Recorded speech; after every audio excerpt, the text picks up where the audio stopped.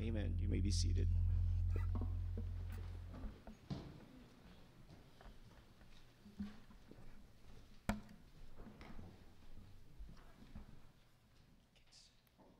Children, you are dismissed to your classes downstairs. For those of you remaining upstairs, I would ask that you turn with me in your Bibles to Mark chapter 7.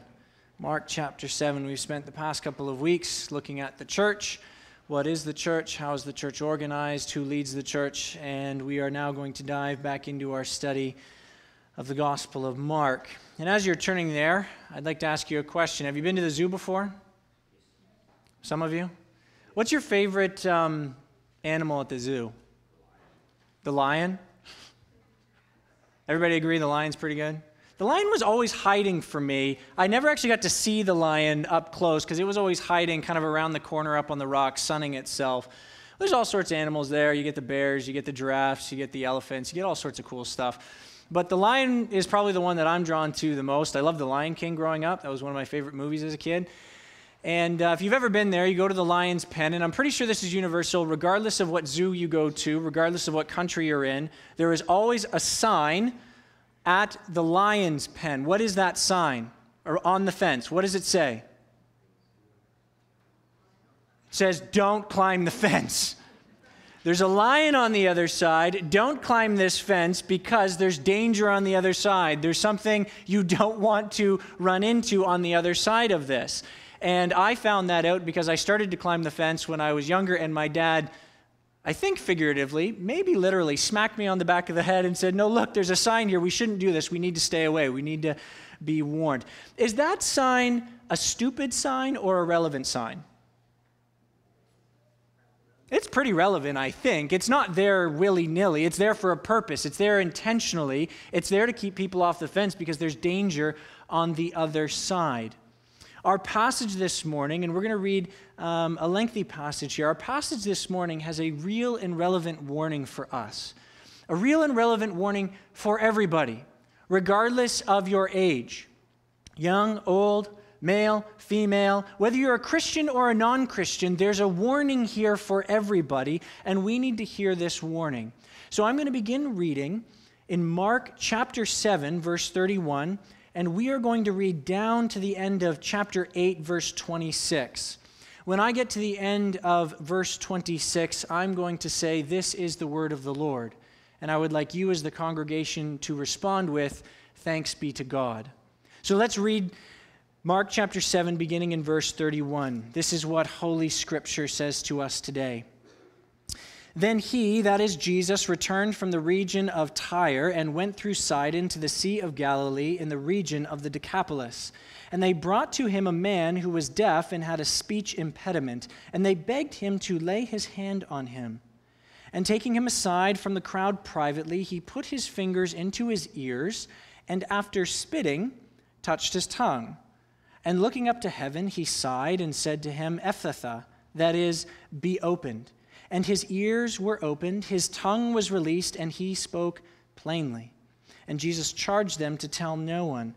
But the more he charged them, the more zealously they proclaimed it. And they were astonished beyond measure, saying, 'He has done all things well. He even makes the deaf hear and the mute speak.'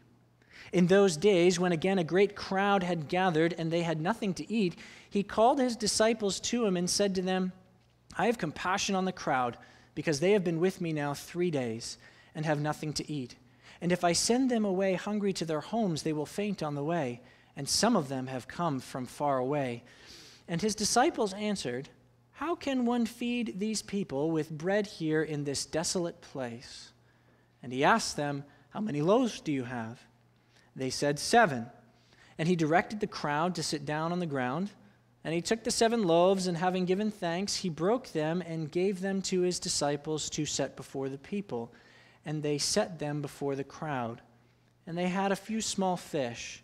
And having blessed them, he said that these also should be set before them. And they ate and were satisfied. And they took up the broken pieces left over, 7 baskets full. And there were about 4,000 people. He sent them away. And immediately he got into the boat with his disciples and went to the district of Dalmanutha. The Pharisees came and began to argue with him, seeking from him a sign from heaven to test him. And he sighed deeply in his spirit and said, "Why does this generation seek a sign? Truly I say to you, no sign will be given to this generation." And he left them, got into the boat again, and went to the other side. Now they had forgotten to bring bread, and they had only one loaf with them in the boat. And he cautioned them, saying, "Watch out, beware of the leaven of the Pharisees and the leaven of Herod." And they began discussing with one another the fact that they had no bread. And Jesus, aware of this, said to them, "Why are you discussing the fact that you have no bread? Do you not yet perceive or understand? Are your hearts hardened? Having eyes, do you not see? And having ears, do you not hear? And do you not remember? When I broke the 5 loaves for the 5,000, how many baskets full of broken pieces did you take up?" They said to him, 12. "And the 7 baskets for the 4,000, how many baskets full of broken pieces did you take up?" And they said to him, 7. And he said to them, "Do you not yet understand?" And they came to Bethsaida, and some people brought to him a blind man and begged him to touch him. And he took the blind man by the hand and led him out of the village. And when he had spit on his eyes and laid his hands on him, he asked him, "Do you see anything?" And he looked up and said, "I see people, but they look like trees walking." Then Jesus laid his hands on his eyes again, and he opened his eyes. His sight was restored, and he saw everything clearly. And he sent him to his home, saying, "Do not even enter the village." This is the word of the Lord. Amen. Let's just spend a moment in prayer. Father, we come before you again. We have lifted up your name in song. We have come to you in your word, and we have come to you in prayer, and we do so again because we are a needy and dependent people. We recognize that we need your Spirit, we need your grace to understand your word, so we ask that you would help us today. We think of this day, Lord, being Mother's Day, and we know that this is not a church holiday. It is not something that the church started or instituted, and yet we recognize, Lord, it is good and valuable to remember, to recognize, to appreciate, and to pray for our mothers. Lord, in a day and age that belittles motherhood, that wants to destroy womanhood, we thank you for the gift that is womanhood, the gift that it is to be female, made in your image. We pray that you would give encouragement to our sisters in Christ in the midst of a dark and dangerous age that wants to tell them that who they are and what they were created to be. The world tells us that it's not worthwhile. And Lord, we know that you have created male and female, beautiful in their roles, beautiful in their bodies, beautiful in who we are. And so we thank you for the gift of womanhood today. We pray for our mothers. We ask, recognizing that not all of our mothers were good. Not all of our mothers were faithful. Not all of us knew our mothers. But we are here because of them. And so we thank you for them. We lift up those who long to be mothers but can't. Lord, we weep with those who, because of sin and the brokenness that comes through sin, we weep for the brokenness of the physical body. And there are many who long for the good gift that you give but are unable to because of the brokenness of sin in their bodies. And Lord, we lift them up to you today. We ask that you would comfort them. Comfort them in their hurt and their pain like you did for Hannah in the Old Testament. We pray that you would give assurance that they are still loved because they are children of God. And Lord, we pray for all of our mothers, all of our sisters in Christ, and we pray that you would help them to all find their identity in Jesus and in Jesus alone. You give good gifts, but the greatest gift that you've given is your Son, Jesus Christ. And so we lift up these prayers, these petitions in the name of our Savior, Jesus Christ. And we ask all these things in his name. Amen. Well, this passage this morning was a little bit longer, as you would have noticed, and it might have caused you to ask yourself, why did Mark record these kind of events? I know it's been a while, a month or so since we've been in the Gospel of Mark, but surely you haven't forgotten what's gone on in Mark's Gospel. We've seen things like this before, haven't we? We've seen miraculous healings. What kind of healings has Jesus performed in the first 7 chapters? You're allowed to answer. What have we seen? He's healed lepers. Who else has he healed? The blind? Deaf? The paralyzed man who was lowered in. Son, get up and walk. He's healed a man with a withered hand. He's healed Peter's mother-in-law who had a fever. He drove the fever away. He healed the demon-possessed. He spoke, he confronted, and he drove them away. He healed a bleeding woman who had been bleeding for 12 years. No doctor could heal her. No doctor could make her physically well. And yet at the touch of Jesus, she is made well again. He brought a little girl back to life. On top of that, as if that weren't enough, Mark simply makes the statement, and there were many, many others. The list isn't even complete. Only God knows the final count of how many were healed in the first century as Jesus walked on the earth. We've seen something like those first 10 verses that we read in chapter 8, the feeding of the 4,000. We've seen something before, right? We've seen something like this? Some people agree? Yeah. Where have we seen this before? He fed not just 4,000, he fed 5,000 men. The text is specific, 5,000 men plus women and children. We don't know the final number of how many he fed. And actually, if we look at the details, kind of comparing the 5,000 plus with the 4,000, it looks pretty similar. There's compassion, there's bread, there's fish, there's a large crowd, there's telling them to sit down, there's the disciples collecting leftovers. There's different details, they're very different accounts, but they look very similar. So why would Mark tell another story like this? Why another feeding? Why more miracles? What is Mark trying to accomplish here? What is he trying to get his audience to see? And what does God through Mark want us to see and understand today? As we work through Mark's gospel, it's important for us to constantly be stepping back and taking a look at the big picture. That's why I read a larger section this morning. We've just read a series of shorter accounts, smaller accounts that are kind of back to back to back to back, right? And they seemingly have nothing to do with one another. They might seem disconnected and disjointed, like we don't know how these quite fit. But when we step back and look at them as a whole, we see that Mark is doing something intentionally. Mark is driving at something. He's pushing his audience to see something. He's not just telling the same stories over and over again. Mark hasn't forgotten that he's already told these types of stories and he's just repeating himself. Mark is using these accounts to teach us something. And he's doing it through, and I've mentioned this term before. It's been a number of months since I mentioned it. But he's using this literary term, it's not very deep or very theologically deep, that we just call the sandwich, right? Sandwich isn't very deep, right? Sandwich doesn't sound very theological, but it's this technique that Mark uses to pair things together and slowly work towards the middle to help us see something.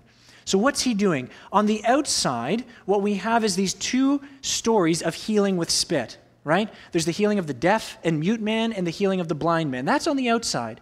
Move in one step, and what do we have? We have discussions. We have an account circling around this theme of bread. Jesus feeds with bread, and then he uses bread as an analogy, an illustration to teach the disciples something, and then move right into the middle, move right into the center. What do we have? We have this interaction, this debate, this argument in verses 11 through 13, this encounter with the Pharisees. The outside is what holds the sandwich together, right? You need the bread to keep it together as a sandwich. But the center is where Mark is drawing our attention. That's the meat. That's what Mark wants us to see first. So we're going to start in the middle and work our way outwards. We're going to start with this interaction with the Pharisees and slowly take steps out. What do you put in the middle of a sandwich? Meat. Now, if you're a vegetarian or a vegan, I think you can still understand the point of this, okay? Even if you don't eat meat and you'd rather put peanut butter on the inside, you'll just have to run with it here, okay? So you put meat in the middle, and then surrounding the meat, you have the fillings, right? ketchup, mustard, lettuce, tomato, whatever you want, doesn't matter. And then on the outside, you've got the bread. So we're going to look at that in 3 stages of this sandwich. Let's look at the meat in the middle first, okay? This interaction with the Pharisees. The Pharisees come to Jesus in verse 11, and they're seeking a sign from him. They want a sign from heaven to determine who he is, whether he's truly from God. But Jesus doesn't give them one. He says, no, there will be no sign. Why does Jesus not give them a sign? Did Jesus just wake up on the wrong side of the bed that morning? Did he get a cramp while he was sleeping in the boat and he just woke up with a bad mood and he's like, no more signs? Is that what's happening? I don't think so. I think Jesus rejects the Pharisees and their request for a sign because he knows what's in their hearts. He knows that they've already rejected him, that they come to him with this attitude of rejection. Look in verse 11. The Pharisees came and began to argue with him, seeking from him a sign from heaven to test him. These words are hostile words. They're arrogant words. They come to Jesus with this attitude of, we know better than you do, and we're going to prove you wrong. They argue with Jesus. They debate. They dispute. Why do we argue with people? Husbands, why do you argue with your wives? I'll answer for all of you. To prove them wrong. Isn't that why we argue? From the youngest of ages to the oldest of ages. That's why we argue with people. It's because I'm right and you're wrong, and I'm going to prove it to you. That's the nature of an argument. We want to prove somebody wrong. That's what the Pharisees come to do, to prove Jesus wrong.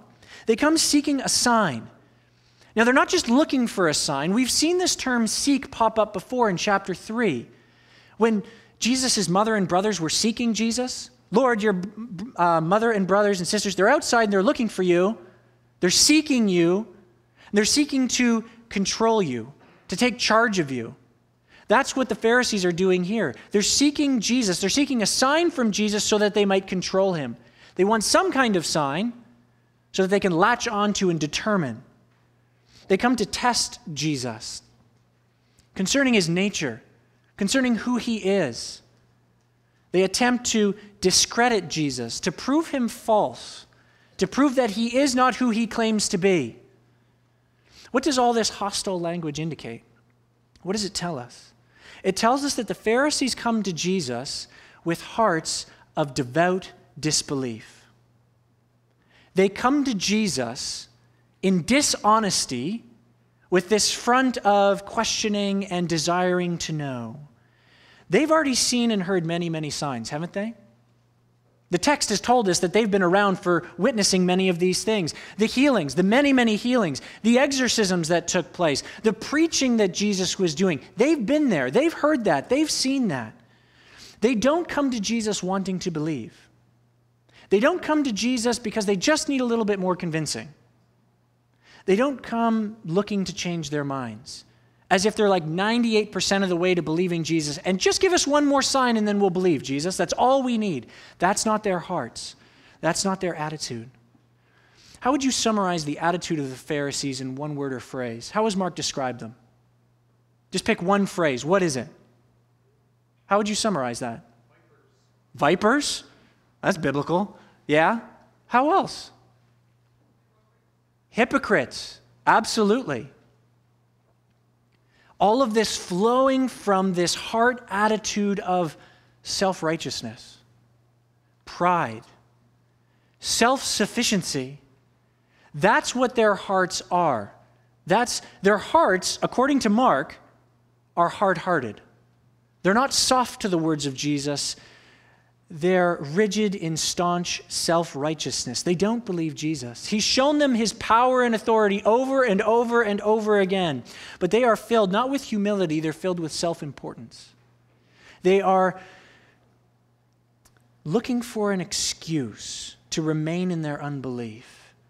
They're not looking for a reason to believe. They're looking for a reason to remain in their self-righteous, self-sufficient way of thinking.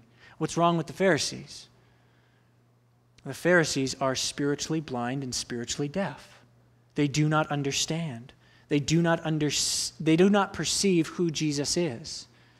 These two men, remember the bread on either side, the deaf and the blind?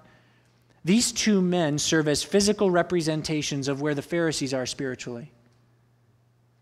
The Pharisees are spiritually blind, spiritually deaf. They do not see. They do not hear. They are arrogant. They are stubborn. They are hard-hearted. And as a result, they reject Jesus. They deny. They disbelieve. And they look for excuses to remain in their unbelief. Some of you here today come with the same attitude. Some of you have this attitude of self-sufficiency and self-righteousness. I don't need Jesus. I don't need him in my life. I'm doing quite fine on my own. I've got my works. I've got my law, just like the Pharisees. I don't need him. Some of you come with this attitude of really wanting to blame Jesus for your lack of faith. There's not enough signs. Jesus just hasn't given me enough reason to believe in him. I'll believe in him when he gives me more money, or when he gives me that promotion, or when he fixes my marriage, or when that sickness is finally gone and dealt with, then I'll put my faith in him, but not until then. Just like the Pharisees, you're bartering with Jesus. You're trying to get Jesus to give you enough to validate or to make your faith worthy. Some of you want to determine how and when you'll come to Christ in faith. But we need to hear what the Scriptures say loud and clear, that God determines these things. We don't determine the how and the when. God does. God has said, you must come to Christ now, today, and you must bow your knee now, today. You must not argue, you must not debate, you must fall down and worship the King of Kings and Lord of Lords. That's what God has said. And if you reject Christ, if you remain far off, if you decide to stand in your self-righteousness instead of bowing in humility, if you reject him now, he will reject you forever. You will have no place in his kingdom. The Pharisees had this persistent problem of pride that resulted in continuing disbelief. And Jesus rejected them. He walked away because of their hard-heartedness, because of their lack of faith. What a sharp warning for those who stand outside of Christ. You cannot make demands of Christ. Don't climb that fence of self-righteousness. You will receive nothing from Christ if you refuse to bow the knee in humble submission. So this warning is for those on the outside, for the Pharisees, for the crowds, for those who stand outside of fellowship with Jesus Christ. But what we see is, shockingly, it's also for those on the inside, for the disciples. Look at how Jesus uses this interaction with the Pharisees as a springboard to speak to the disciples. Here we move from what the meat is, we move to what surrounds the meat, the filling, whatever it may be. Ketchup, mustard, mustard's gross, it shouldn't be mustard, but whatever you want, here's the fillings, okay? Look at what Jesus says in verse 15. Watch out. Beware of the leaven of the Pharisees and the leaven of Herod. What is this leaven that Jesus is warning them about?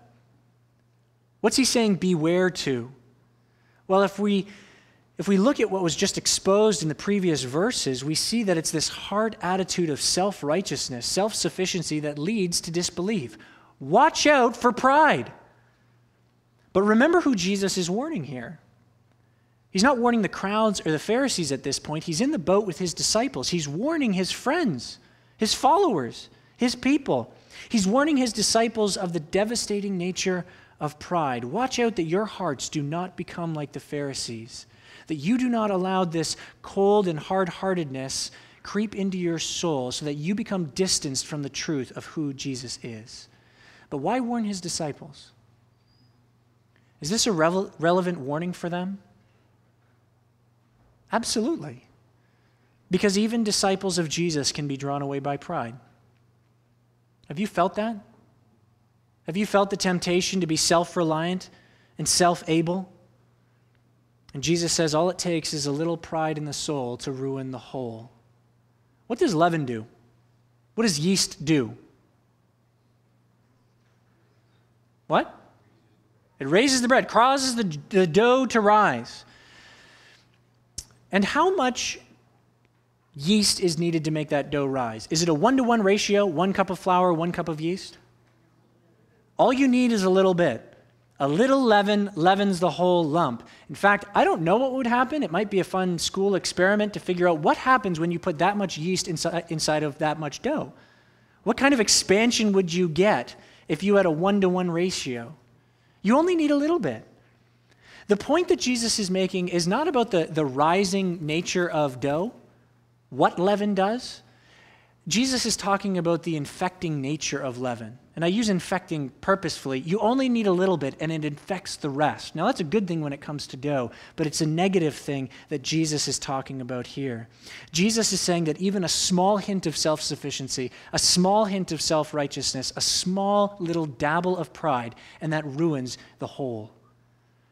What happens when pride has taken root in the soul? What kind of fruit does it produce? Well, as we've seen in the heart of the Pharisees, that root of self-righteousness and pride, it results in the fruit of that heart that has taken root. That fruit is disbelief, which is exactly what has begun to blossom in the lives of the disciples.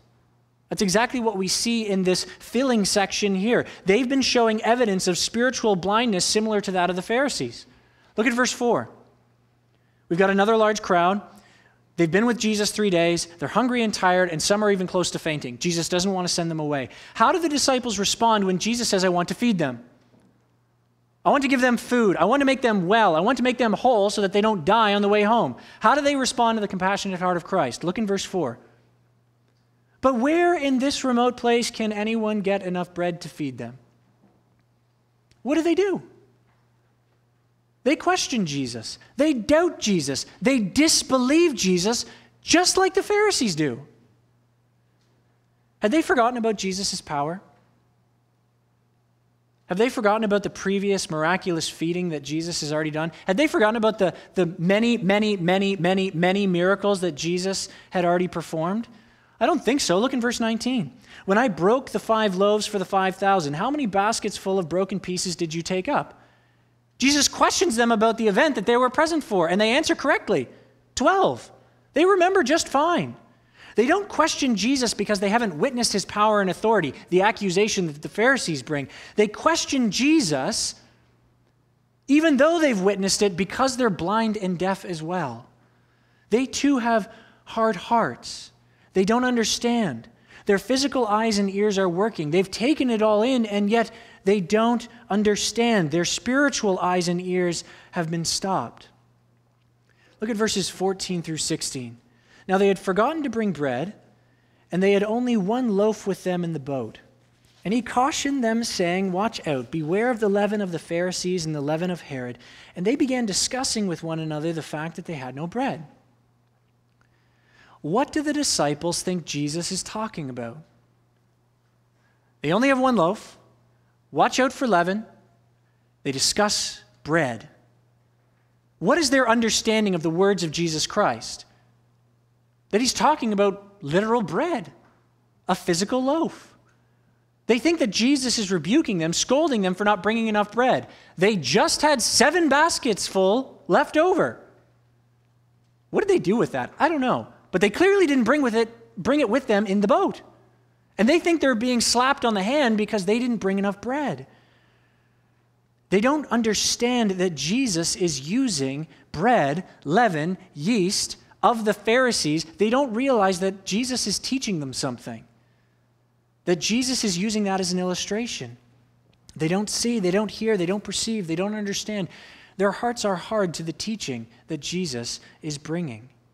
They are, at best, they are not the same as the Pharisees. They are counted on the inside. That's been made clearer as we work through Mark's gospel. But they are, at best, like this partially seeing blind man. The blind man is healed in 2 stages.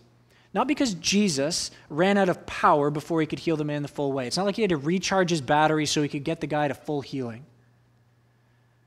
This man is a picture of where the disciples are. Partially seeing, but also mostly blind. They see a little, like the man saw a little. I see people, but they just look like trees walking around. They don't see fully. Some of us need to hear this warning from Jesus. Some of us have allowed this attitude of self-sufficiency and pride to come into our hearts, to take root, and it's resulted in disbelief.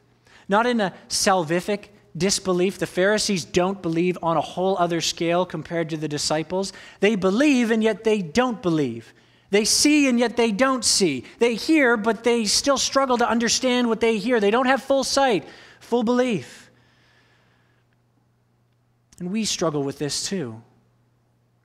We struggle with disbelief that results in doubting God's power and goodness in the world. Do you believe that God has power to save? Do you? You're allowed to say yes or nod your head. Do you believe that God has power to save? The rebuke of Jesus Christ is, then why don't you share the gospel? Why don't you pray for the lost? Because if you did, you would do these things. You would have faith displayed. You wouldn't question him. You wouldn't doubt him. You would show it. Do you believe that there is power in the gospel to save? Yes. Then why do we cower in fear when the culture stands up and denies the truth of the gospel? Why do we back away? Why do we bow to what culture says and not bow to what the truth of God's word says? Do you believe that God is good and sufficient to care for your every need? Do you believe that? Then why do you worry? Why do you doubt? Why do you have fear? See, this rebuke comes very strongly against the Pharisees, but kind of like what God did in the book of Amos. I don't know if you've read the prophet Amos recently, but it begins in chapter 1 with this denunciation of all of the nations. Cursed be this nation. Cursed be that nation. They've done this evil and wicked thing. They've done this terrible thing. He just goes nation after nation after nation after nation, and you can just hear the nation of Israel just kind of standing up and applauding Amos, going, yeah, that's right, preach hellfire and damnation against them. And then the prophet turns around in chapter 2 and he says, and that's just like what you are. And so we can be quick to cast stones against the dead, spiritually dead world around us, the spiritually dead and dying culture, and yet we need to hear what Christ says. He says, you're not out of the water yet. You still have this kind of temptation that could bring you down. Are you watching? Are you on guard? Don't climb the fence of doubt and disbelief. Is there a cure for this kind of disbelief? Is there something that can be done? We hear this warning and we go, yeah, that sounds pretty bad, but how do I stay away? How do I make sure that this kind of disbelief does not take over my heart, take over my life? To answer that question, we look at what holds this whole section together. We look at the bread on the outside that keeps everything together, that keeps the sandwich from falling apart. So let's look at the bread on the outside. It describes two different men. Two different men with two different kinds of illnesses, sicknesses, infirmities. One is deaf and mute, and the other is blind. They have different problems, but they have the same need. They both need Jesus to restore them, to give them back that which is broken. My ears don't work, I need that fixed. My eyes don't work, I need that fixed. Jesus is the only one that can do that. They are brought to Jesus by the crowds, by people, and they ask Jesus, will you lay your hands on these men? Will you heal them? And Jesus, being the compassionate Christ, a theme that we've seen over and over and over again, Jesus being the merciful Messiah, he heals them. He restores them. And that doesn't surprise us, does it? To see Jesus healing and restoring? That doesn't shock us. What might shock us is the method that he uses. He uses his hands. His hands are involved, once in plugging in a man's ears and once just in touching the blind man, touching his eyes. But he does something else that might seem a little strange. You may have noticed that when we read it. What does Jesus do? He spits. Anybody else going, what in the world is Jesus doing with this spit? Why would he do that? That just seems gross, unsanitary. What's involved here? We've seen Jesus use his hands before, right? We've seen Jesus touch and bestow healing. The fever was driven from Peter's mother-in-law, and the little girl was brought back to life when Jesus took them by the hand. He cleansed the leper through touch. He transferred his cleanness to somebody else, and he drove back the illness. But does Jesus need to use his hands? Does he need to physically touch? No, he doesn't.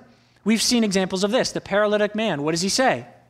Get up and walk. He doesn't touch him, he just speaks words. The man with the withered hand, stretch out your hand. and it is made whole. And the countless demon possessions that he has encountered, what does he do? He simply speaks. He doesn't need his hands. He will use his hands, but he doesn't need them. He doesn't need his hands or any other kind of props.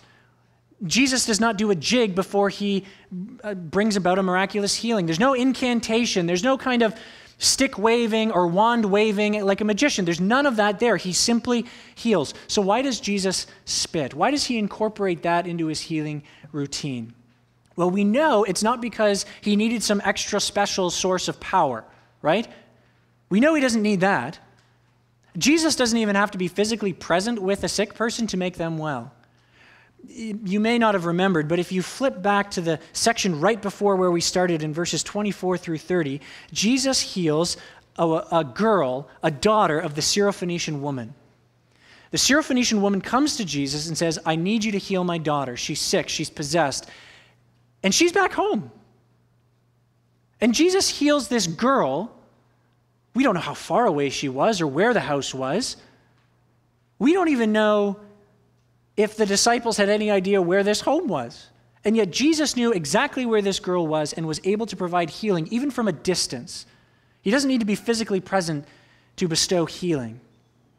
So the spit, whatever it means, it's not for Jesus' benefit. It's not because it gave him greater power, which means the spit, not being for Jesus, is for somebody else's benefit. It's for the benefit of those witnessing the miracle, for the man, for the crowds that witnessed this, for the disciples that were standing there, for Mark's readers who are listening and hearing this account. It's for the benefit of you and I to understand something about Jesus. Scholars debate the cultural significance of spit. I'm pretty sure I saw some people wrote their dissertations on the cultural significance of spit in the Gospel of Mark and the Gospel of John, where Jesus spits and makes mud and puts it on a blind man's eyes.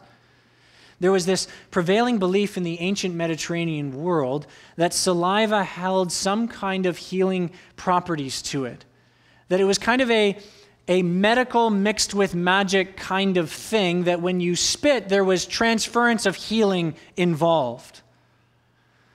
So there are some that want to say that Jesus, he doesn't need it, so it's not like he's using it in a magical way, but Jesus is using some cultural idea to give these men assurance that they're about to be healed.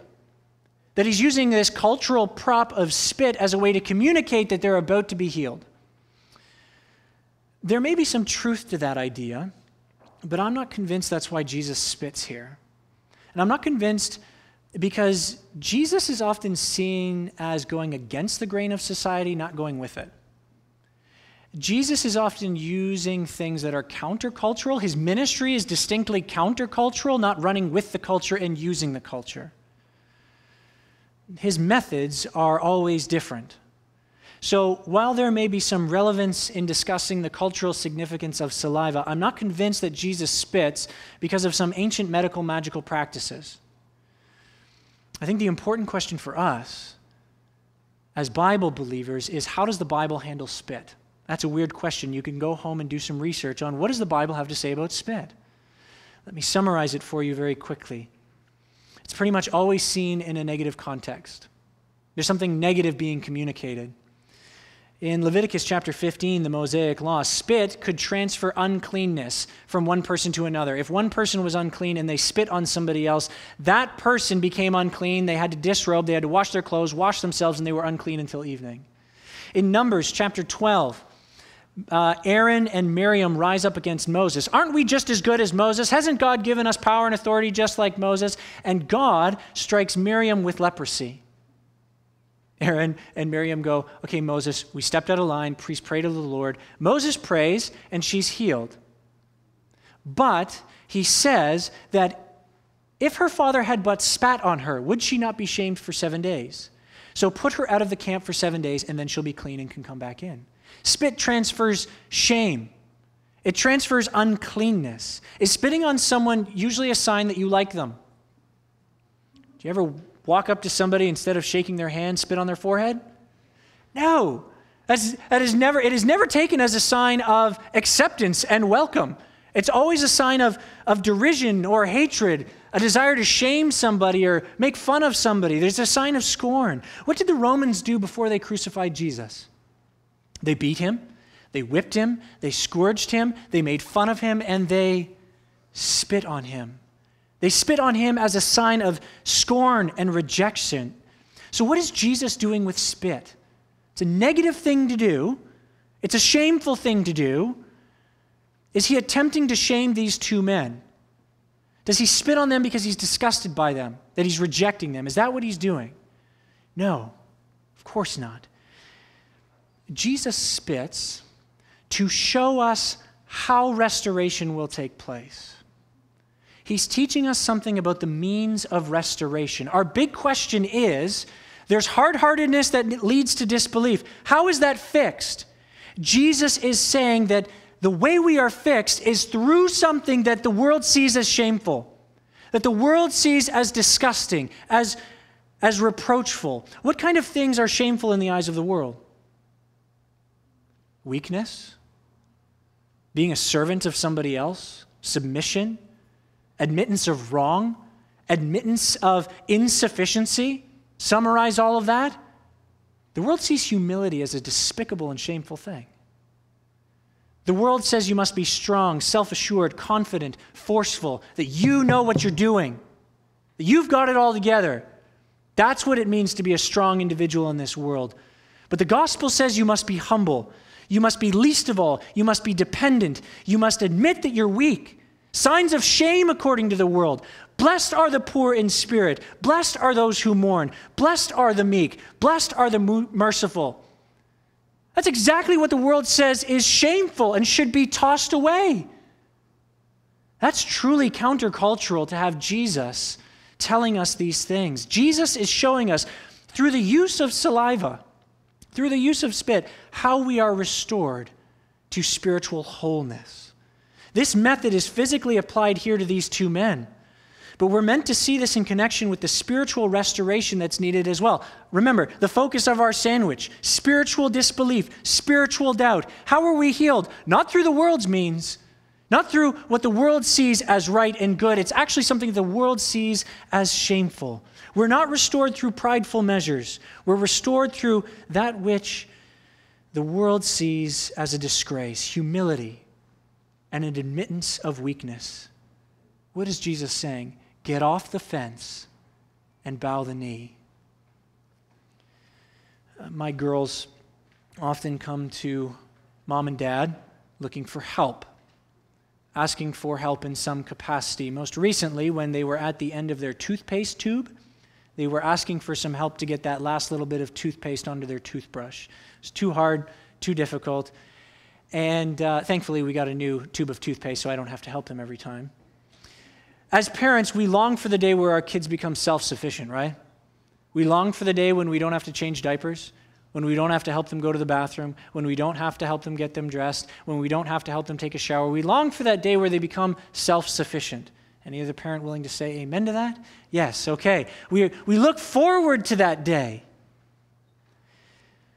We long for the day when they are self-sufficient. But we must be careful in teaching our children to become self-sufficient in the right things, that we do not communicate an attitude that contradicts the nature of the gospel. Humble dependence on Christ. Become self-sufficient in brushing your teeth, but recognize that you will never be sufficient enough in the eyes of the Lord. Yes, I want you to be able to dress yourself, but you cannot clothe yourself in the righteousness of Jesus Christ. That he must do for you.